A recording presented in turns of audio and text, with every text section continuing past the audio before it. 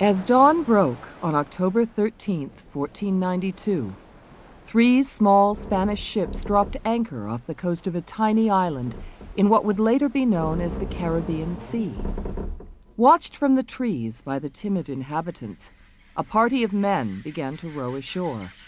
They were the first Europeans the natives had ever seen.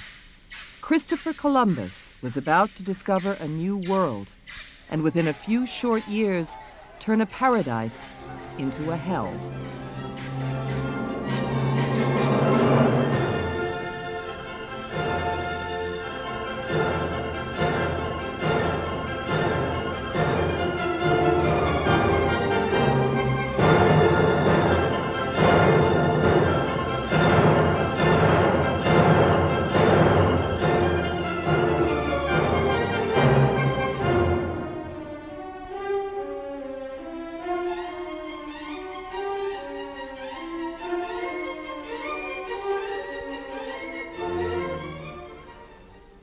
The closing years of the 15th century were a time of great change and awakening for Europe.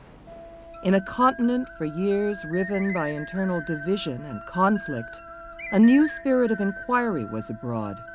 This period became known to future generations as the Renaissance.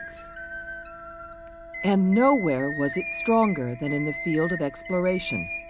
An expanding Europe was desperate to break its bonds and spread its influence into the world beyond. European governments and merchants began to give increasing attention to the possibility of finding a new route to the riches of India and Cathay, which we call China. Land routes to the east had been established many years earlier, but overland trade was a slow and risky business, now made more expensive and uncertain by the presence across the trade routes of new Muslim kingdoms. It was in these circumstances that some Western nations began to consider a new possibility. Could they reach the riches of the East by sea? In the 15th century, almost everyone believed that the world was a sphere. In 1492, in Nuremberg, a German cartographer called Martin Beheim made a globe, and that globe represents, as near as possible, the 15th century perception of the world as the Middle Ages knew it. Now, the 15th century knew there are islands in the Atlantic. There are, in fact, a lot of islands in the Atlantic, but what they didn't know is that they'd already discovered them all. The Cape Verdes, the Azores, and the Canaries. There were no other islands in the Atlantic. But Martin Beheim's globe shows an Atlantic Ocean with one large island in it, and that is Japan. It shows a world, it's the last representation of the world as the Middle Ages knew it, with one ocean on the left-hand side of the ocean section.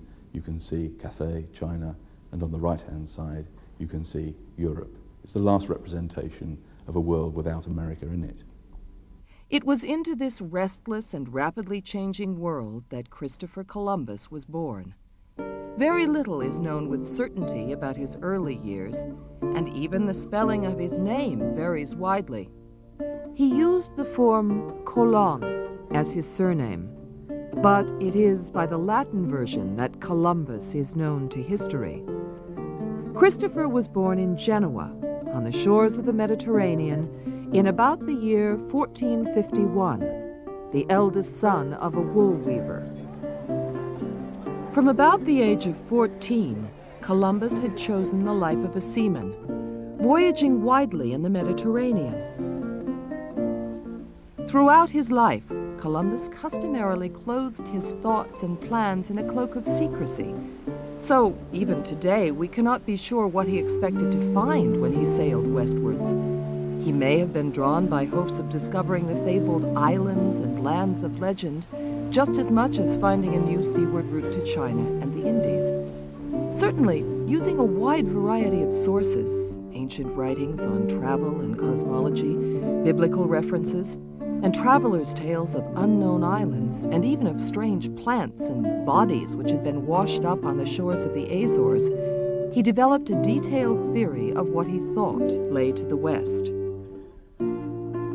The thing to remember about Columbus was that he wasn't actually an original thinker. He was aware of, and he used the theories of the day, theories that were current in his time, and he developed and elaborated these through his personal experience, both as a mariner and a trader in the Mediterranean, and more especially in the Atlantic, which was known as the Ocean Sea in those days. Now, Columbus didn't just pick up the theories that were lying around, he did his own work. Now, he was aware of calculations of the size of the Atlantic. For instance, those of Toscanelli, who had calculated the Atlantic at being something like 5,000 nautical miles. He did his own calculations and arrived at a figure which was rather less than that. As it turned out, Columbus was rather more accurate in his estimate than people like Toscanelli and the other cosmographers who were working on the same sorts of problems. In theory, it was always possible to sail to the east using the western route across the ocean. The big question was, how wide was the ocean? Was this theory something which could be achieved in practice? And it's that question that Columbus spent many years, 10 years or so, trying to answer in his preparations for the 1492 voyage. But it was one thing for Columbus to develop his theory. Finding the means to prove it was quite another matter. He needed ships, men, and money, and the only way to obtain these was with the aid of a wealthy patron. In 1484, Columbus took his proposal for a western voyage to King John I of Portugal, but met with a cool reception. The Portuguese king regarded Columbus as a big talker and boastful, and he and his experts, heavily involved in Portugal's explorations of the African coast route to the east, gave the Genoan little credit. In the years following, Columbus was vainly to seek backing from France and England, but his hopes increasingly rested with Spain and its joint monarchs Ferdinand of Aragon and Isabella of Castile. He first had audience with the Spanish rulers in 1486, and Isabella, at least, widely regarded as one of the most able rulers of the period, seemed to be interested in Columbus's schemes. A commission was appointed to consider them. But the time was not yet ripe for action. Spanish energies were currently devoted to the war to expel the Moors from their last foothold in Spain. And until this was achieved, there was no time or energy to devote to fantastic schemes for exploration. The next 6 years were among the most frustrating of Columbus's life. Whilst he dragged his heels, the commission deliberated and finally delivered their verdict. Columbus's plan, the experts said, rested upon weak foundations and seemed uncertain and impossible to any educated person. The only glimmer of hope came from Isabella, who told Columbus to apply to her again once the war against the Moors was over. Negotiations were resumed late in 1491, and almost foundered over Columbus's high demands. He required the title of Admiral of the Ocean, and, more seriously, to be made viceroy of any new lands that were discovered, and 10% of the proceeds of any trade with them. His proposals were almost rejected again, until the keeper of Ferdinand's purse pointed out that the voyage would cost less than 1 week's expenditure on the upkeep of the royal court. The popular legend that Queen Isabella pawned her jewels to finance the expedition is untrue. The next step was for Columbus to find ships for his voyage and the crews to man them. He established his base at the little port of Palos, not far from Cadiz. Here, experienced sailors were plentiful. Again, contrary to legend, Columbus does not seem to have experienced any great difficulty in recruiting men. Very few of his crew were the convicts of popular myth. There were plenty of good, capable seamen with a taste for adventure and gold, and Columbus had the support of several local ship-owning families, notably the Pinzon brothers, Martin and Vicente, who were to be two of his captains. In all, Columbus recruited about 90 men. As well as sailors, the expedition included several specialists. Luis de Torres, whose knowledge of Arabic was expected to prove useful, Rodrigo del Escobado, who was to keep the official record of the voyage, and a royal official, Rodrigo Sanchez, who was to make sure that the Spanish crown received its fair share of any profits. Columbus was also given official letters of introduction to the great Khan of China and any other foreign potentates whom he might encounter. Interestingly, though armed for self-defense, the contingent did not include any soldiers. The expedition consisted of 3 ships. Most famous was Columbus's flagship, variously called La Gallega, after Galicia, its place of origin, or more usually the Santa Maria, though to her crew she was apparently known as the Dirty Mary. Santa Maria was a 3-masted square rigger of around 100 tons. Columbus's other 2 vessels were smaller.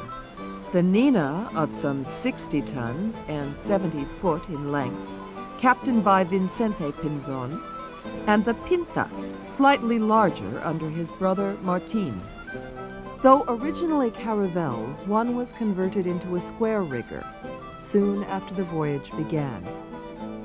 The 2 ships provided by the Crown came as a result of the town of Palos having committed a misdemeanor, and they were punished by having to provide these 2 ships and the crews. The 3rd ship, the flagship, the Santa Maria, was provided by private investment. As it turned out, the 2 ships from Palos were much more suitable for this voyage because they were caravels. They were the newer sort of ship available in Mediterranean waters, but a kind of ship which was quite well suited for transatlantic crossing.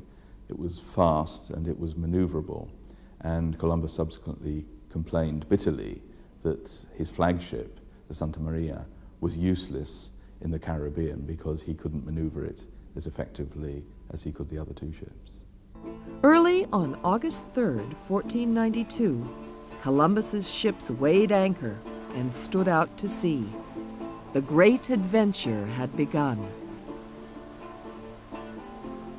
Columbus headed south for the Canary Islands and took advantage of the prevailing easterly winds in that quarter to guide him across the great ocean. Another factor was that, according to Columbus's calculations, Quinsay lay in the same latitude as the Canaries.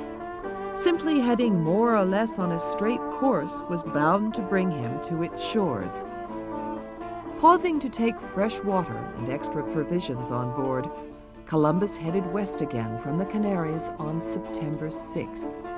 He met with mainly favorable winds, and the little flotilla made rapid progress into the unknown.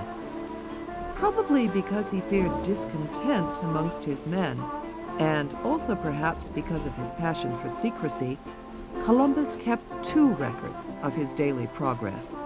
One, which he kept to himself, recorded what Columbus believed to be the actual distance which he had covered.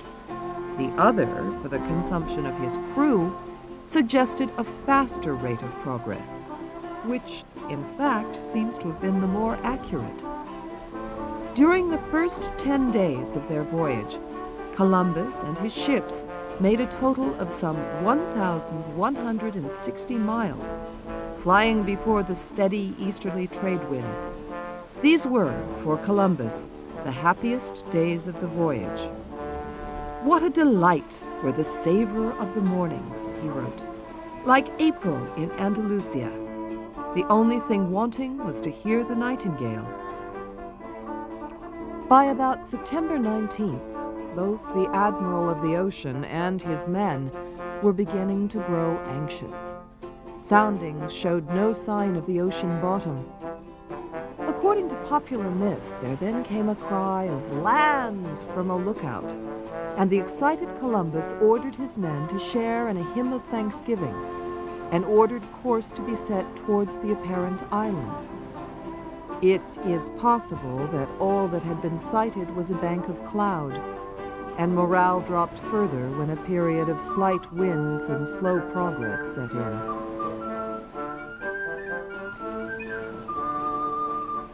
Then, on October 7th, drooping spirits were revived. Great flocks of birds, which we now know to have been part of the annual autumn migration from North America to the West Indies, were sighted heading southwest, and Columbus ordered course to be altered to follow them. But it seems clear that there was still discontent among some of the men about where exactly Columbus was leading them. This almost certainly never reached the point of mutiny, which has been suggested by some writers, but Columbus and his commanders evidently agreed to turn back if no land was sighted in the next 3 or 4 days. However, as the hours went by, sightings of floating branches, some with leaves on them, made it obvious that land could not be far away. All through the night of October 11th, the little fleet pressed on before a stiff breeze. Lookouts, eager to earn the royal reward of a comfortable sum of money and a silk doublet for the first man to sight land, strained at the masthead. At about 10 p.m. on the night of October 11th, both Columbus and a lookout claimed to see a light like a little wax candle rising and falling.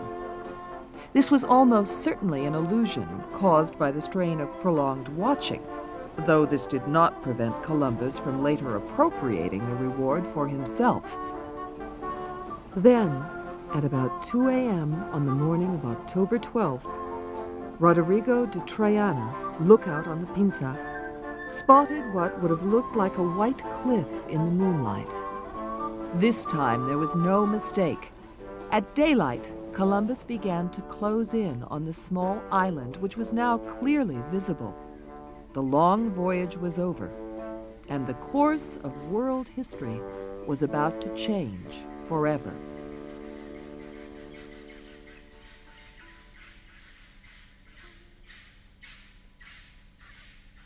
There is still dispute about the island on which Columbus had made his landfall.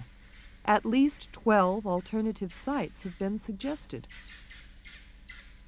At about noon on October 12th, Columbus's men became the first Spaniards to set foot on the soil of the New World.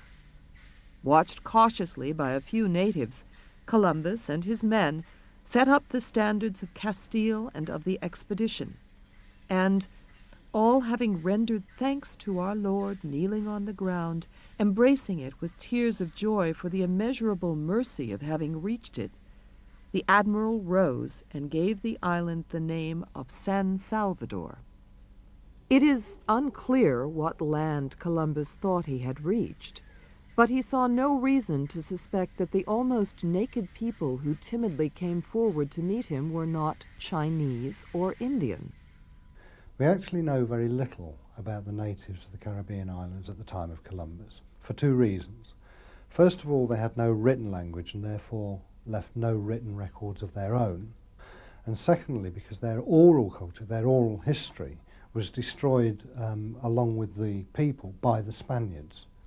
Our knowledge of the indigenous population of the Caribbean comes solely from European accounts, from the accounts of Europeans who'd encountered them, most particularly the Spaniards. Of course, having to rely on such accounts means that we have a distorted picture of the natives and their culture. The most obvious distortion being, of course, the word Indian. This was given to them by Columbus in the belief that he'd made landfall off the Asian landmass. It was adopted by the Spaniards and then has come down to the rest of us through the Spaniards. So the term Indian is, of course, simply a reflection of the distortion of the accounts of the natives as they were encountered by those early settlers and explorers. Columbus was apparently initially quite touched by the kindness and friendliness of the Taínos inhabitants of the island he called San Salvador, writing, "They invite you to share anything they possess, and show as much love as if their hearts went with it." But a darker side to his thinking quickly became apparent when Columbus added, "They ought to be good servants and of good intelligence. I believe that they would easily be made Christians, because it seemed to me that they had no religion. Our Lord pleasing, I will carry off 6 of them at my departure to your highnesses, in order that they may learn to speak." By sign language, the natives indicated that other islands lay to the west, and Columbus put to sea once more, kidnapping 6 inhabitants to act as guides. During the next few days, the expedition came across numerous other islands, discovering on them many exotic and new plants, fine trees and maize and sweet potatoes. But apart from the tantalizing evidence of the ornaments worn by the natives, there was no sign of what was increasingly becoming the Spaniards' chief desire: gold. Informed by the islanders of a larger island, which they called Colba, Columbus, perhaps believing this might be the mainland of China, resumed his voyage, and on October 28th anchored off the coast of Cuba. But again, his hopes were to meet with frustration. A party dispatched inland in search of evidence of Chinese or Japanese civilization returned empty-handed, apart from news of a strange practice which they had observed. They had met many people who were going to their village with a firebrand in the hand and herbs to drink the smoke thereof.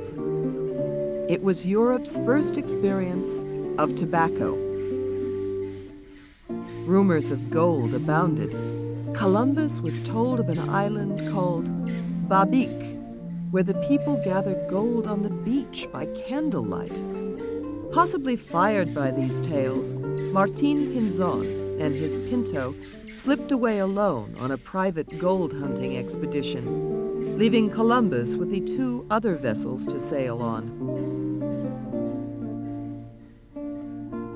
On December 8th, Columbus reached yet another island, and the Admiral, seeing the grandeur and beauty of this island and its resemblance to the land of Spain, christened it La Isla Española, later to become Hispaniola.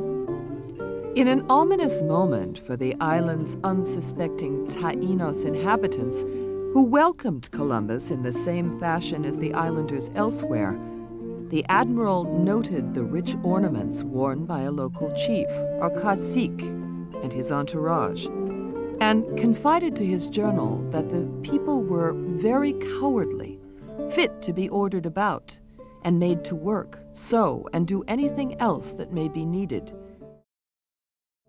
It is clear that Columbus's thoughts were turning from his proclaimed objective of seeking a route to the Indies to the possibilities of conquering and colonizing these newfound lands. On December 22nd, Columbus received a message from Guacanagari, a powerful cacique in what is now northwestern Hispaniola, inviting him to visit. And, especially attractive to Columbus, enclosing as a gift a richly ornamented belt with a gold buckle. This was a temptation impossible for Columbus to resist. But en route, disaster struck.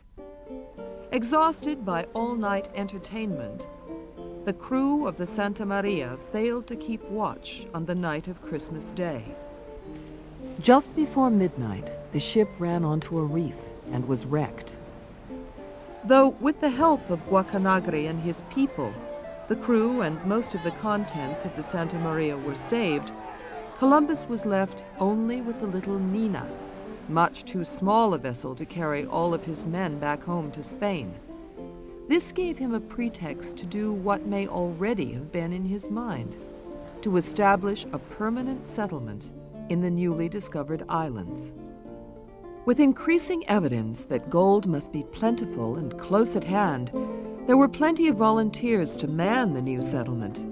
Using timber from the Santa Maria, a small fort, itself perhaps evidence of the Spaniards' true intentions toward the friendly people of the islands, was constructed on a sand spit on the northwestern coast of Hispaniola, and 39 men selected to garrison it.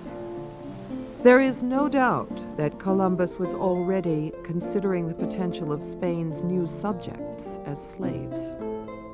On January 4th, 1493, Columbus and the Nina set sail on the first stage of the long voyage home. 2 days later, they encountered the Pinta, and Pinzon's news was such as to cause Columbus to forgive his desertion. Penetrating into the interior of Hispaniola, Martin Pinzon and his men had found gold in abundance.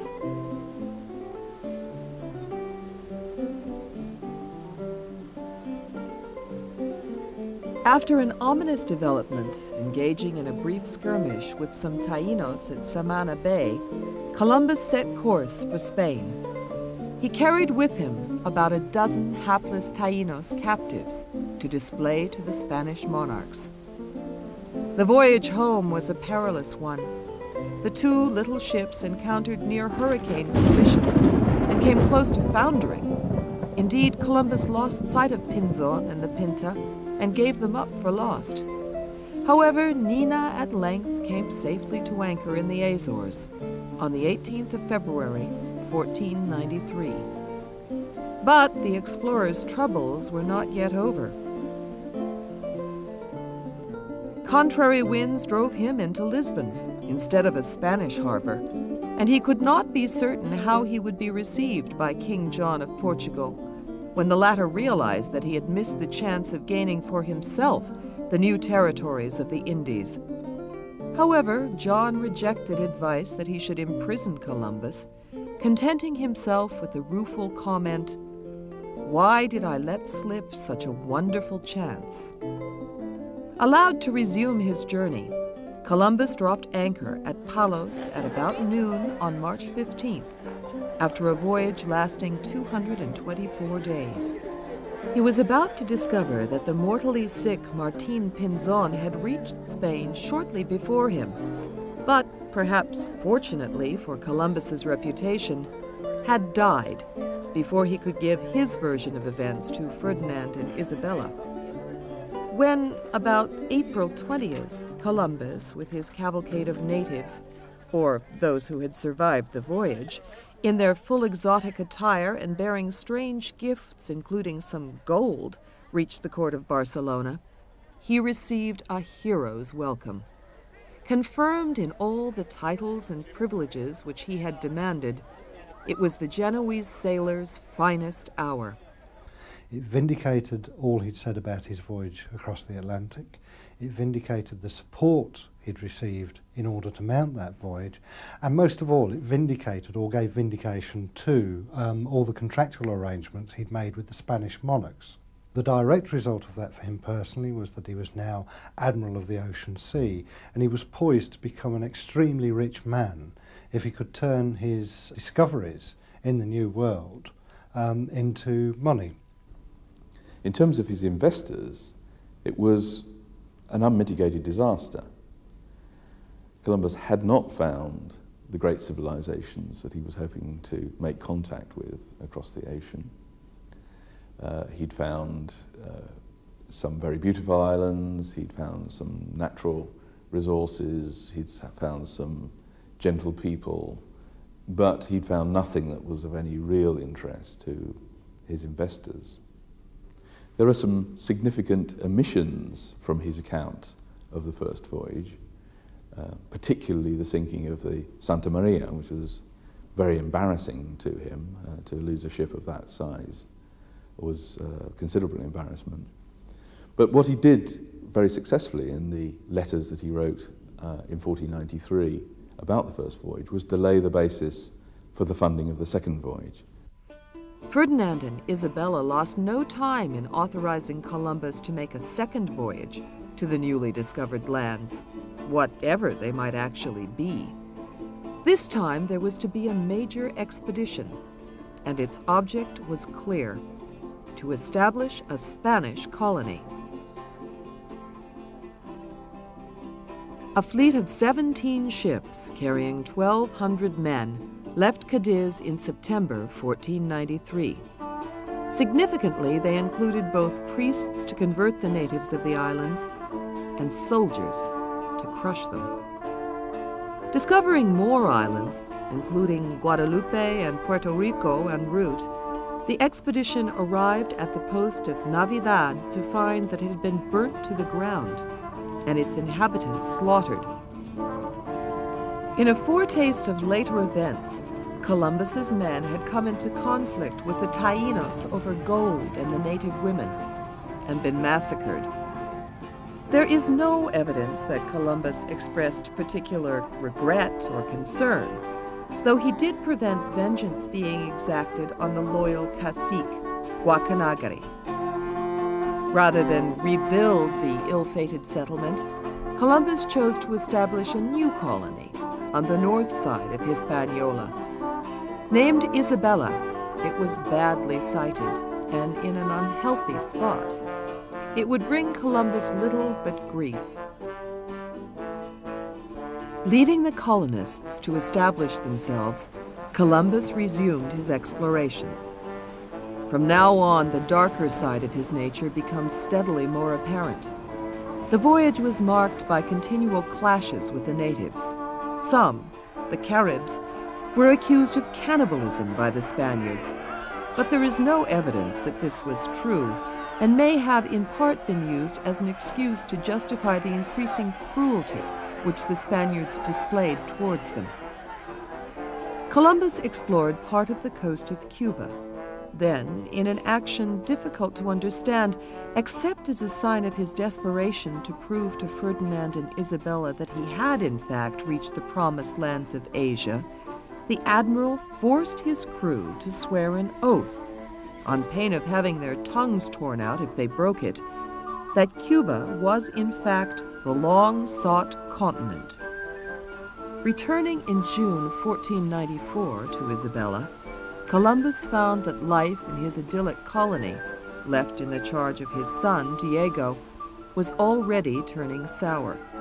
Many of the colonists, disillusioned both with conditions and Columbus's leadership, had sent messages of complaint back to Spain. And poisoned by the Spaniards' lust for gold, the colonists were openly at war with the native people of Hispaniola. Attempts by the Taínos to resist were ruthlessly crushed by Columbus and his men, who made use of savage dogs and war horses, never before encountered by the natives. Columbus's formerly relatively moderate attitude towards them was rapidly changing. Disappointed in the amounts of gold which had so far been discovered, he proposed instead to sell the inhabitants as slaves. Some 1,500 were rounded up, and about a third of them shipped home to Spain. But the majority failed to survive the voyage, and because they felt that the trade would be too uneconomic to make a profit, and Spanish subjects should not be enslaved, Ferdinand and Isabella declined to authorize further shipments. The fate of the other captives was equally terrible. After allowing his men to take their pick of them, Columbus released the survivors to fend for themselves. It is said that the Taínos women fled in such terror that they abandoned their babies. Unable to meet the vast tribute in gold which the Spaniards demanded, and facing mutilation and execution for failure, the Taínos, or those of them who still survived, became fugitives in the mountains, where they were hunted down like wild beasts or starved.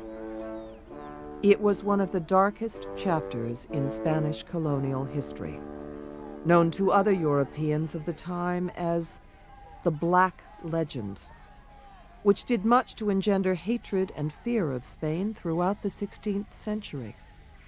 In the conquered islands, the work of devastation and genocide continued. until there were no natives left to destroy. In 1492, the population of Hispaniola had been estimated to have been in the millions. By 1550, cruelty, murder, and disease had reduced the Taínos to less than 500 survivors. The impact of the Spanish on the natives of the Caribbean islands was absolutely catastrophic, and for two main reasons. The first was disease. The Spaniards brought with them infectious diseases such as smallpox and measles, for which the natives had no natural immunity. Now this devastated their population, and as a consequence undermined their reproductive base. In other words, there were fewer people of reproductive age and ability to maintain the population.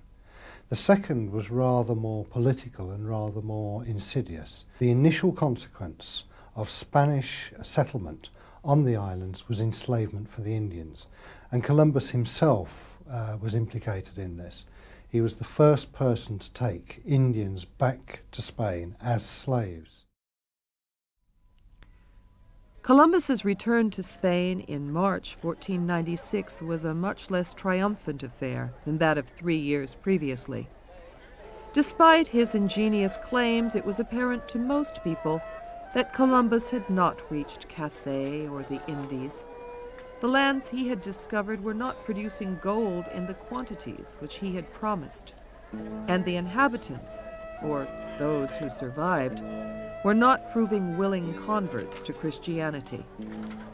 It seems that Ferdinand and Isabella were becoming disillusioned with the whole business of new lands in the West, and only the wish to prevent foreign powers from reaping any benefits which there were to be had there caused the Spanish monarchs to give continued but increasingly reluctant backing to Christopher Columbus. In March 1498, he was given permission to undertake a third voyage, partly financed by the sale of some of the Taíno slaves he had brought back with him. In some ways, though this was not fully appreciated at the time, Columbus's third voyage of discovery was perhaps his most important. As well as discovering the island of Trinidad, Columbus became the first European to set foot on the continent of South America, when, on August 5, 1498, he reached the coast of Venezuela. The landing was opposed this time not by natives, but by hordes of hostile monkeys. At first, Columbus did not realize that he had discovered a continent, assuming that he had landed on yet another island. But as he voyaged up the coast, he began to change his mind. What seems to have changed Columbus's mind was the sight of the vast estuary of the Orinoco River. Such a huge volume of fresh water, he felt, could only have been produced from a large landmass. But where and what this continent was remained unclear to the explorer. It might, of course, be Asia, but the evidence suggests that Columbus was by now beginning to come to the conclusion that he had indeed reached some completely uncharted land. He wrote to Ferdinand and Isabella, "Your Highnesses will gain these vast lands, which are an other world." Unfortunately, Columbus was now increasingly suffering from complications from the dysentery, which he had contracted in his previous voyage. These, it is now thought, were affecting his mental stability. And it was perhaps partly this that caused Columbus to engage in some flights of fancy which were extreme even for him. The new lands, he suggested, might contain great stores of gold, which is treasure, and with it, whoever has it may do what he wants in the world and may succeed in taking souls to paradise. And this latter task, Columbus suggested, might prove easier, because he hinted that his new discovery might even be the Garden of Eden. It is most unlikely that Spain's hard-headed rulers were impressed by their admiral's more fantastic theories. Indeed, they probably served to increase their doubts as to his reliability. These concerns would be strengthened still further by events when Columbus put in once more to the ill-starred colony of Isabella. Columbus found Hispaniola in a state of ferment and rebellion against his own and his son's authority. Unable to restore order, Columbus wrote to Spain asking for the assistance of a lettered official.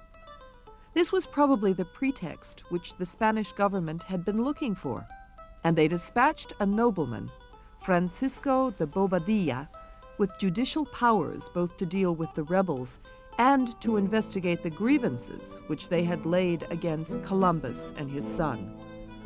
Columbus did nothing to help his own case by the arrogant fashion in which he received Bobadilla, and quickly found himself imprisoned and charged with concealing the gold of the island and wishing to make himself and other accomplices lords of the island and give it away to the Genoese.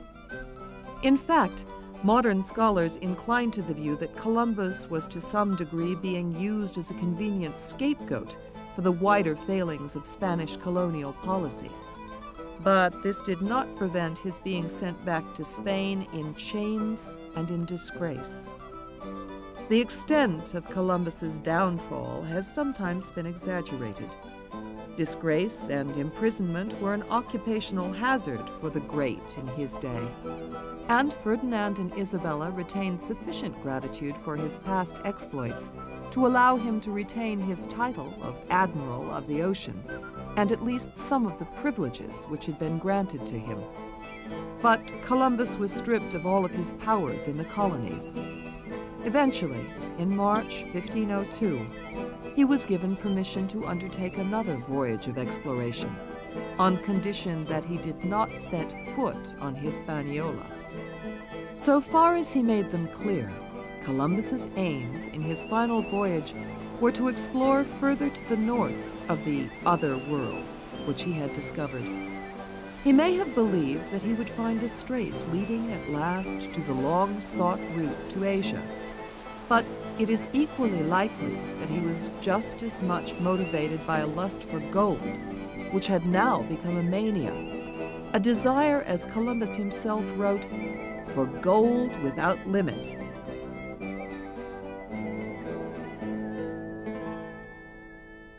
Ironically, at one point during this last voyage, Columbus was to reach the Isthmus of Panama, only about a dozen miles from the site of the great Pacific Ocean, whose existence Columbus never suspected. But apart from this, the voyage was a sorry tale of ever-increasing cruelty to those men and beasts that he encountered, sickness, storms, and frustration. After being shipwrecked for a year in Jamaica, Columbus came back to Spain for the last time, in November 1504. Here, whatever dwindling hopes of a return to favor which Columbus still had, received a fatal blow with the news of the death of Queen Isabella. It had been she who had been his chief champion. An increasingly embittered man, Columbus vainly reminded the Spanish court that "Our Redeemer ordained my path thither. There in the Indies I have brought more lands under his dominion than there are in Africa or Europe, and more than 1,700 islands apart from Hispaniola, which comprises more than the whole of Spain." It was an exaggerated plea, born of frustration and increasing instability, and met with no response. Though far from living in the poverty of popular legend, Columbus spent his final years in fruitless pursuit of the awards and privileges which he claimed were rightfully his. Well, history has been very ambivalent about Columbus for two reasons, I think. One is obviously connected with the fact that the discovery of Central and South America caused havoc on the native populations of those lands, the islands of the Caribbean and Central America. Columbus was as far as we know, the first European to make contact with the American continent in the 15th century. If he hadn't done it, someone else would have done fairly soon. Europe was on the brink of that discovery. Columbus just happened to be the man who was in the right place at the right time. Whether or not Columbus was the very first European to set foot on American soil, he is the first person to have explored the New World systematically and who kept records and who was able to repeat his voyages and tell other people about his voyages. So to that extent, whether or not he was the first there, he was certainly the first to bring to the attention of the Old World the existence of the New World, and that was absolutely crucial. On May 20th, 1506, his passing unmarked by the wider world, Christopher Columbus died. It was a lonely fate for the Genoese sailor who, for good or ill, had brought medieval Europe through the gates of a new age and given her a new world to make her own.